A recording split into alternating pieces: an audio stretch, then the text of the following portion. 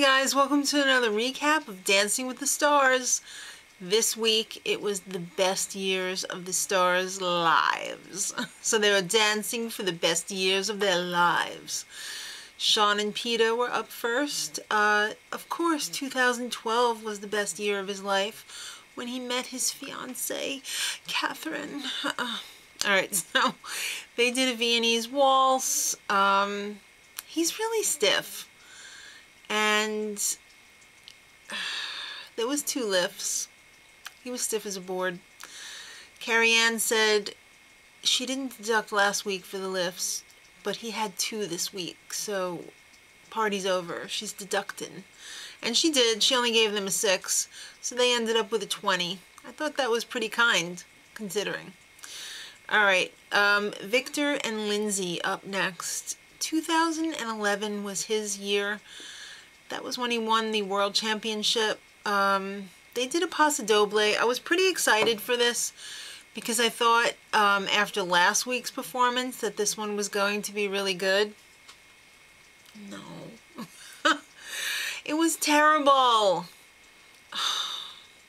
He was semi-angry. It seemed like he forgot a lot of the steps.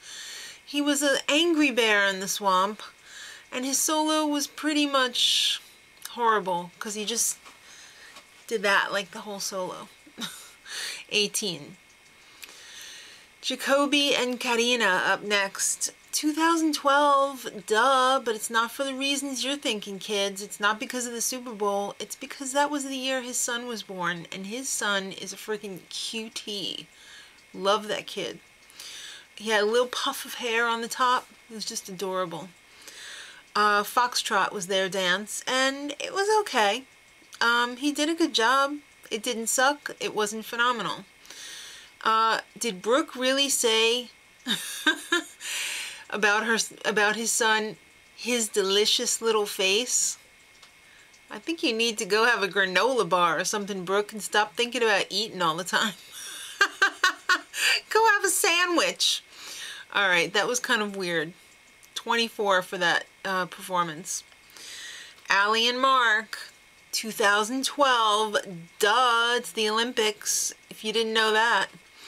Alright, so they had a contemporary. They really lucked out this week, and it was excellent because gymnasts really, they excel at contemporary because it's kind of like floor dance.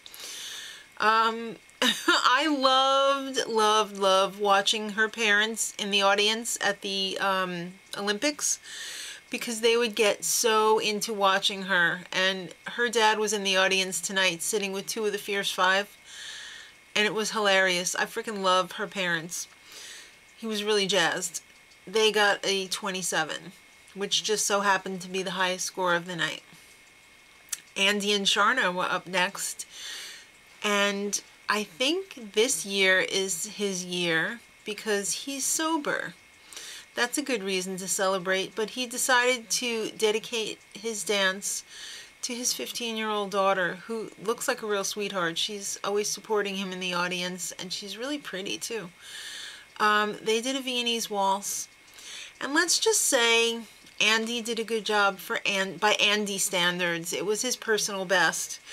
And Carrie Ann, get it under control. I mean, at one point, I think she was literally sobbing. It wasn't that emotional, really. He wasn't crying as hard as you were crying, so, and it's his life. So they got a 21. Zendaya and Val. 2009 was her favorite year, or the best year of her life. It's when she got discovered by Disney. They did a samba. I was excited for this because this was the only samba of the night, and it was a very sophisticated samba. Val must just be so thrilled because it's so nice to choreograph for somebody who's an actual dancer. Not like some of the other schlubs that they've had in the past. It was really sophisticated and it was really good. And when Len only gave them an 8, I was like, WTF, Len, really? I really think that was one of the best dances of the night, and they only got a 26. Ingo and Kim up next. 2009 was his year. the best year because that was the year that he got married to his beautiful wife and started having children. And the dance was pretty beautiful. It was a Viennese waltz. It was elegant. It was romantic. I mean, it wasn't perfect, but he's improving. So 23 for them. DL and Cheryl. Oh boy. His year was in 8th grade. When he was in 8th grade. I don't think they said the year. They did a foxtrot. And he's improved slightly from last week. But that is not saying much at all because he is like a stiff, clunky baby. And the solo was ridiculous because everybody had to do, all of the celebrities had to do a solo tonight. This was his solo. He ran up to the judge's desk, humped it twice, clumsily ran down the stairs and started crawling around on the dance floor. That's a solo that garners a 21 for the dance? Really? I don't think so. I think the judges were overly kind, probably trying to make up for the harsh comments last week, which weren't really that harsh because they were true. Alright, Kelly and Derek up next. Kelly's favorite or most meaningful or best year of her life was, well, the day. She can pinpoint it to the day. She doesn't need to say, oh, it's been this year. It's January 1st, 2011. That's when she married her husband.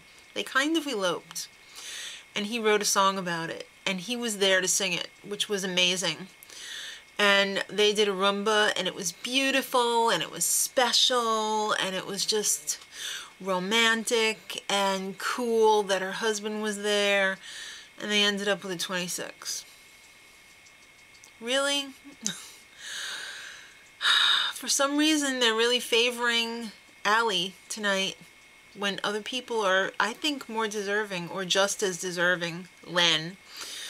You know, Len is always a stick in the mud. He's always lower. He likes to control everything by using his score. When he knows it should be higher, he'll make it lower so that he can pump up other people's scores.